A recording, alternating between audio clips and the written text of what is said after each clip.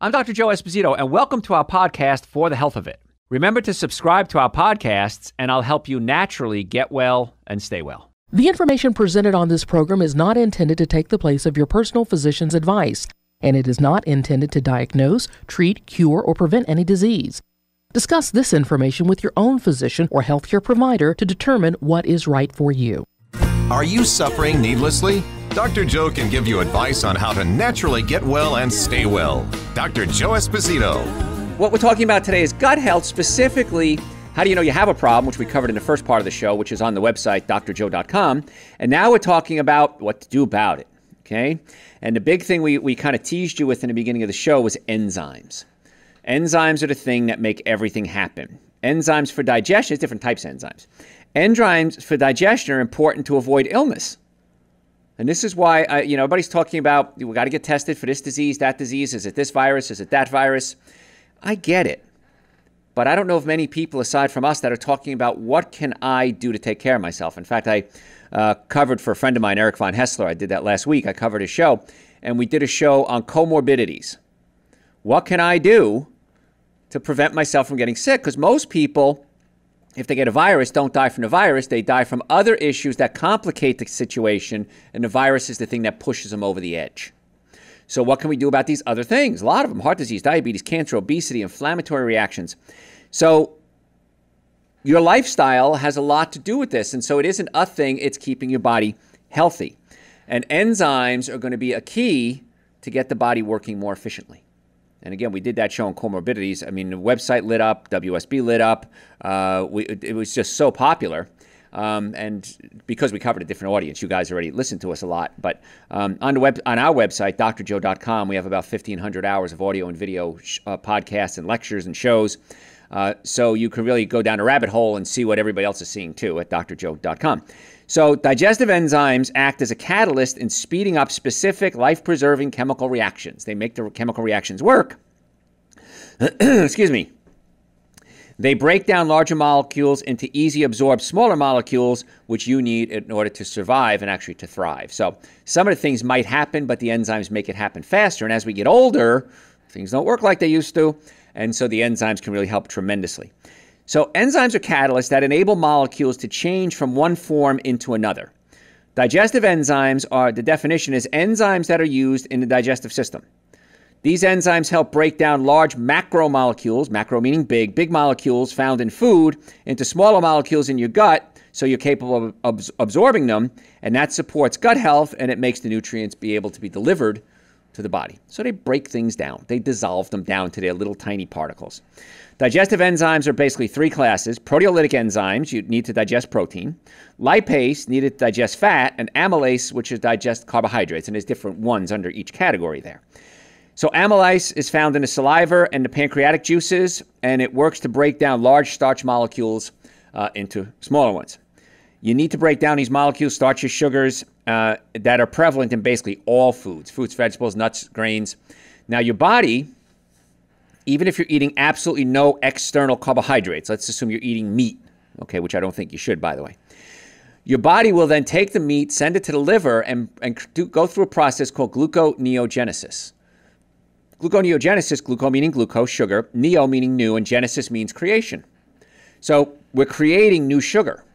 So if you're not putting sugar into your body knows how important sugar is, again, healthy sugars, and it'll create its own through a process called gluconeogenesis.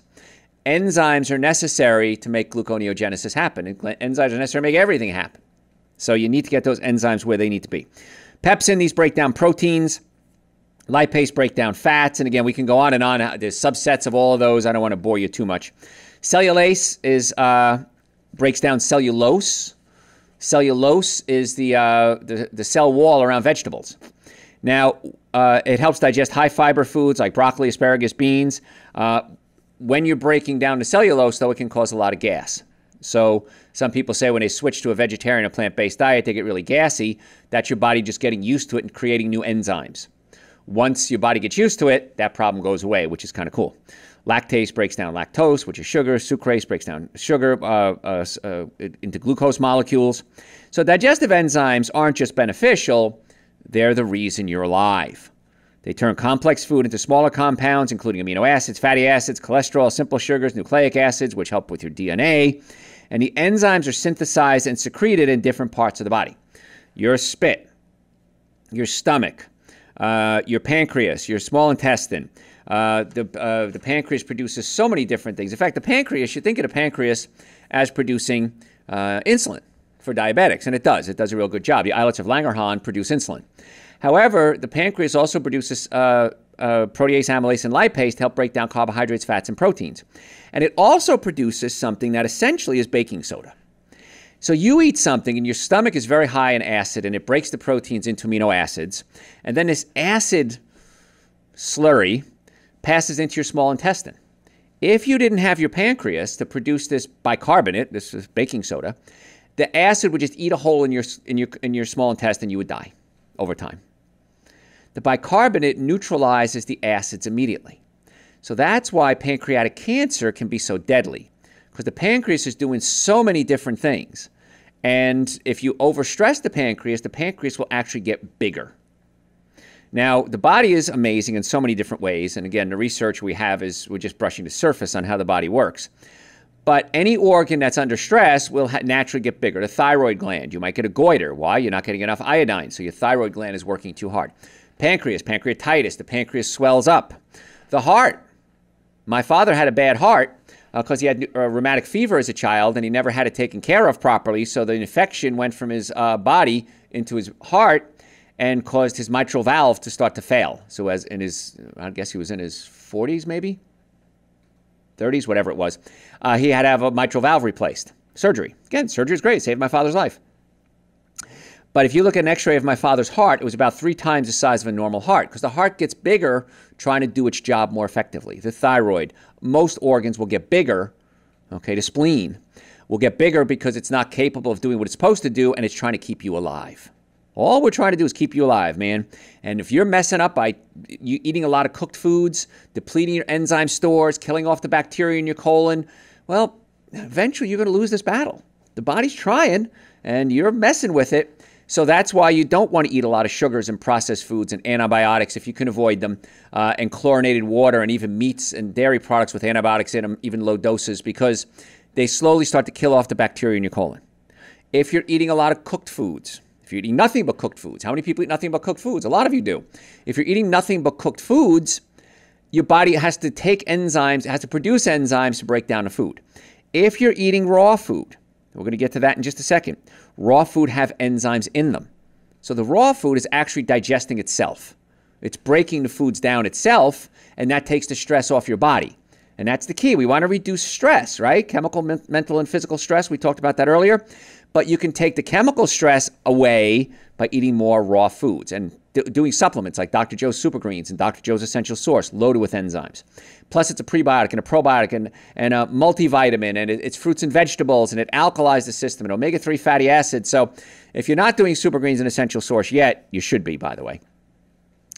But whenever I eat a cooked meal, I take a Dr. Joe's digestive enzyme capsule, because the digestive enzymes then help my body break the food down more efficiently, kind of like it did when I was young.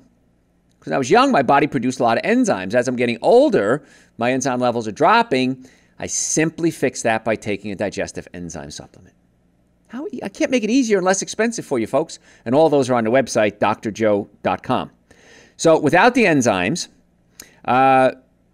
you need to be supplementing. It even works for pets. It's pretty amazing. When you start giving digestive enzymes to pets, there are several benefits to digestive enzymes for dogs, digestive enzymes for cats, other animals, because they're eating what? Cooked food always. If you ever watch a dog when they're sick, what do? They want to go out and eat grass.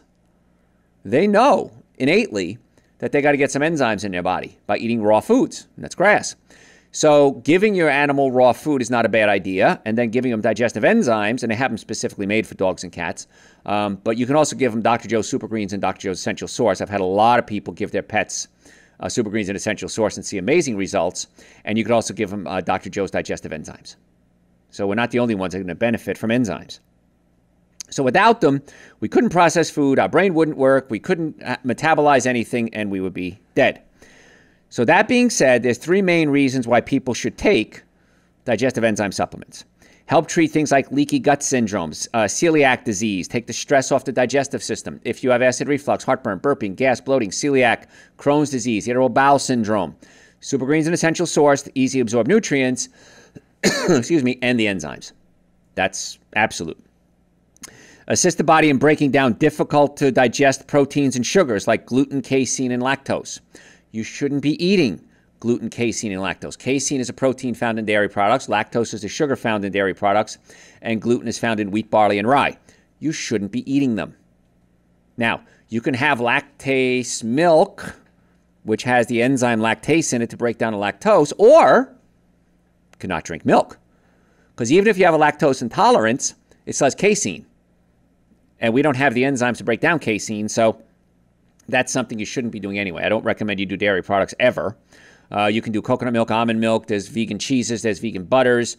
Everything in the dairy world has a vegan substitute for it. So you don't have to worry about that. So you can take the enzymes if you're having trouble digesting something, but if it's something you shouldn't be eating anyway, just don't eat it. Now, whenever I eat a cooked meal, I take digestive enzymes. Because my body, again, it helps it break it down. And if you have trouble with beans or sauerkraut or cabbages that give you a lot of gas, always take a digestive enzymes with it. I think you'll be very happy with the results, and people around you will too. Greatly improves your symptoms of acid reflux and irritable bowel syndrome. But again, you need to pull the stomach away from the diaphragm along with the enzymes to help with the acid reflux. Because if you read the directions on these acid reflux medications, they did a show on this not long ago on PPIs, proton pump inhibitors. If you read the directions, they clearly say only take for about 2 weeks. How many people take their acid reflux medication for years, decades? It's not going to solve the problem. As enzymes might, again, I'm not saying come off your medication without your doctor's permission, but if you take digestive enzymes, many times that helps the problem, and then come see us so we can fix the cause. Not just treat the symptom, treat the cause as well. We'd love to help you with that as well. It can enhance nutrition absorption and prevent nutritional deficiencies. Again, if you're getting older, cooked foods, stress, obesity, diseases, you probably want to be taking digestive enzymes. And now there are certain enzymes in foods like peanuts, wheat germ, egg whites, nuts, seeds, beans, potatoes that have something called protease inhibitors. That's what beans have. Protease inhibitors inhibit protease, the enzyme that breaks down protein, from doing its job. So the proteins can actually rot in your gut. It's called putrefaction. So the proteins can putrefy in your gut, and that can cause a lot of gas. So plants kind of like have a way to protect themselves, and we can override that by simply taking an enzyme to break down those protease inhibitors and allow you to digest the food more efficiently. See, there's no downside to this, folks. That's what I'm getting at. It's pretty cool. Now, if you take a bottle of it, yeah, there's a downside. But if you take a digestive enzyme with your meal, I don't know of anybody having any problems with that. So you may be the first one in the world, but I doubt it. Now, you may be wondering, digestive enzymes can help you lose weight, burn fat, help with constipation.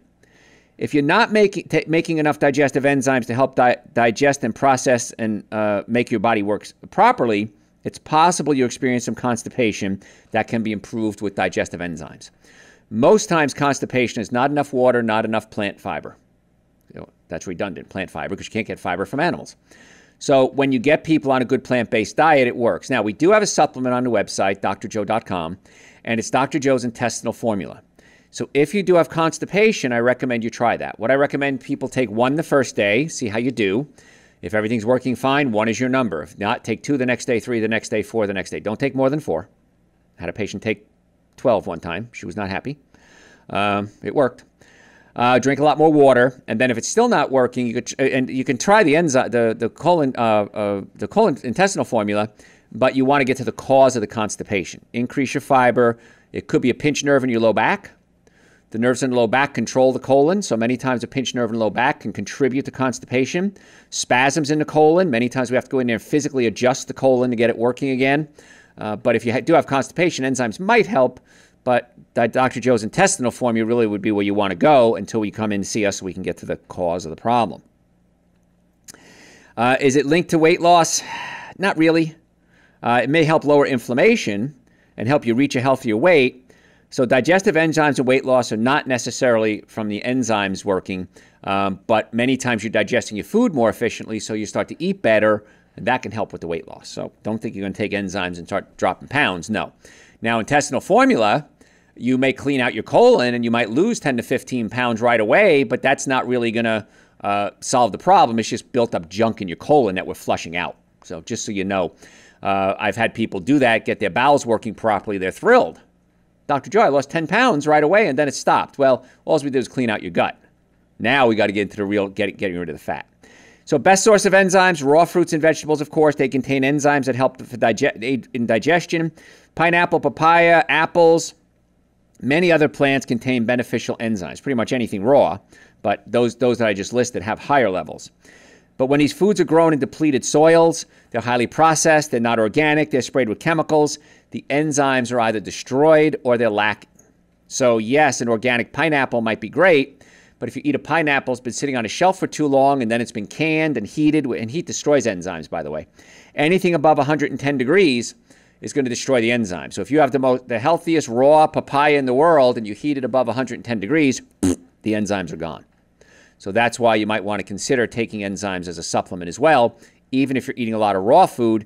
But if the raw food is depleted or not organic, you might be having some problems. So I do recommend the digestive enzymes. And what I tell people too is if you're taking a supplement, chances are you're not going to see an immediate result. If I have a headache, I take acetaminophen, my headache goes away. Half hour, boom, I know it worked. But with health, you have to rebuild your health. You have to recolonate your colon with bacteria. That's why the probiotics take a while to work, because a lot of the probiotics, when you take them, are going to be killed in your stomach. It's like the first wave coming in and the snipers are waiting for it, because the stomach acid can kill the probiotics, they're bacteria, which are proteins. So some of it has to work its way into the colon. Then eating more fruits and vegetables and nuts and seeds give you what's called prebiotics. Prebiotics make it past the stomach no problem, and they feed the bacteria that are already present in your gut. So now we're feeding the bacteria so they're healthy so they can reproduce and make more baby bacteria. So prebiotics and probiotics, it may take some time, a couple of weeks maybe, or even a couple of days, to start seeing some changes. So don't think you're going to take it one day and so it didn't help. Same thing with Dr. Joe's Super Greens and Dr. Joe's Essential Source. Most people see a change, have more energy, they feel better, they sleep better, go to the bathroom better in about 2 or 3 days. Some people it takes longer. Don't jump ship on a supplement because you took it once and it didn't work. It takes time to build these things up in the body.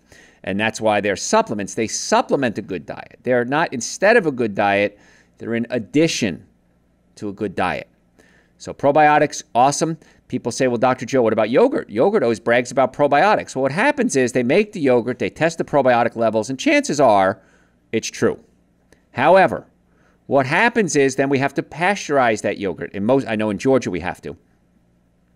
Pasteurize that, and that kills off a lot of the probiotics. Then they put it in a container, then they ship it, and then it maybe heat it up when it was shipping. Then it goes to the grocery store, and it sits on the shelf. Then you take it home, it sits in your refrigerator. As time goes on, those probiotic levels are dropping dramatically. And yogurt, if you make it yourself, you can make coconut yogurt or almond yogurt by yourself. That's the way to do it. But very high in calories if it's sweetened yogurt. Look at a little container of yogurt, tiny little container of yogurt, 200, 300 calories. It's crazy. So if you're going to do yogurt, you want to do plain yogurt. Of course, no dairy yogurt. You can do almond yogurt, coconut yogurt, soy yogurt. But it's better. I wouldn't rely on that as a source of probiotics because you really don't know what the level is when you're taking it. That's why Dr. Joe's probiotics, it's in a capsule form, and once it hits water, it rehydrates itself. Once it gets into the colon, it comes alive again. And the Super Greens, the Essential Source, same thing. Prebiotics and probiotics. So there's digestive enzymes, which are in the stomach, and then the pancreatic enzymes, which we talked about. So pancreatic enzymes usually lend in the letters IN, trypsin, pepsin. That means it's coming from the pancreas. If it ends in ASE or OSE, they're digestive enzymes. They come from the stomach and the digestive system. So really not important to you where they come from, but it's just a little fun fact. IN, pancreas, OSE or ASE means they're coming from the digestive system. So how do you know if you should be taking enzymes? Gosh, this show goes so fast. I got so much more to cover. How do you know if you should be taking enzymes or not? If you're lacking specific enzymes, they're needed to break down certain nutrients. We talked about that, sugars, proteins. And you may experience the gas, the bloating, the diarrhea, the constipation. But many times, those symptoms are due to just a poor diet. So if you're eating alcohol, meat, sugar, dairy, coffee, soda, and artificial sweetener, enzymes will probably help. There's no problem with taking them. However, it's getting to the symptom, not getting to the cause. The cause would be eating a better diet, eating more fruits, vegetables, nuts, and seeds. So symptoms that may mean you need digestive enzymes: acid reflux, cravings for certain foods, thyroid problems, heartburn, indigestion, burping, hair that's thinning and falling out. A lot of people come to me with that. It could be the enzymes affecting the thyroid, which can be affecting the hair growth. Dry or weak skin, thin skins, trouble concentrating, brain fog, morning fatigue, trouble sleeping well, arthritis, joint pain, muscle weakness, feeling exhausted after working out or exercising, mood swings, depression, irritability, headaches, and PMS symptoms. These are all symptoms. When I see them, I'll say, you know what? Maybe we really should be getting this person on digestive enzymes. So we give you a bottle of Dr. Joe's digestive enzymes. Take them religiously 2-3 times a day for a month. Let's see what happens. Chances are you're going to be very, very happy with the results, and you'll be like most of our patients and say, why didn't I do this sooner? And that's a big question. Now, as a chiropractor and a pain management expert, nutritional expert, we get a lot of patients in with pain. So when you come to our office, we want to do a chiropractic and neurological and musculoskeletal evaluation, see if there's anything physical wrong. We want to do a nutritional evaluation to make sure you're eating the right foods. We look at your symptoms that you come in with, of course. We want to check your digestive system to see if there's anything physically wrong that we can work on. In many cases, there is. And then we start out. This is the protocol we're going to start with. Then we get you on some supplements, get you on some dietary changes if we need to, and then we reevaluate. Right around 10 visits or so, the doctors will usually say, how's the patient doing? Well, maybe they need a further evaluation. Maybe they need a medical evaluation. You can send us to our medical doctor who works on staff, and maybe we can do a PRP, which again, platelet-rich plasma, which is going to help growth factors. We're going to inject them right into the body to help bring down inflammation, help the healing process occur. Many, many stories about discs getting thicker, spine, the knee, big knee issues. If you have a knee issue, folks, PRP usually is your godsend. You're going to be happy with that. And then if we need to, we can go further from there still. But we like to start out and build up and go from there. We don't like to just jump in and say, yeah, you got a torn rotator cuff, you need surgery. Maybe you do, maybe you don't. And most people, I don't know anyone who doesn't, says, listen, let's try the conservative approach first. If it doesn't work, we could always go a little more in depth, more aggressive maybe is the word I'm looking for. So let's try to heal it naturally. And that's what most of the patients come to us for. Doc, I really don't want to take more medication. I don't want surgery. I can't afford surgery. Many people need surgery, and their insurance companies deny it anyway. I see these cases come in, and I'll say, you know what, this is a surgical case. I'll send you out to a neurosurgeon, orthopedic surgeon. And the insurance company say, no, you don't need it. Okay, so you got my opinion, you got the neurosurgeon's opinion, you got the orthopedic surgeon's opinion, and some insurance adjuster is saying, no, we're not going to pay for this. Anybody ever have that experience with your insurance company? Raise your hands. So take care of yourself is what I'm getting at. If you take care of yourself, if you get the nervous system working, digestive system working, good nutrition, the chances drop dramatically that you'll ever get to that end point. And if you do get to that end point, then there are more aggressive options. But many people that I see, and again, maybe I just see the people that don't get good results, come to me and say, gosh, I wish I never had that surgery. Now, sometimes you need it. I'm not against the surgery, but every day patients come to me and say, I wish I hadn't done that. I wish I'd come here first. So if you want to make an appointment, if you have health issues, neck pain, back pain, shoulder pain, numbness, tingling, my doctors are amazing. We have Dr. Pam, Dr. Irwin, Dr. Ryan, Dr. Kat, Dr. Martini. We've got some great doctors. Dr. Amy's our clinic director. We've got some who I feel some of the best doctors in the world. And the reason I say that is they're my doctors. I can go anywhere in the world for healthcare, and I go to my doctors because they're handpicked by me, trained by me, and I trust them with me. So we have offices in Marietta, Duluth, Stockbridge, and West Cobb. Make an appointment now. Stop suffering needlessly. drjoe.com, drjoe.com. You can book it right online. You can call us if you have questions.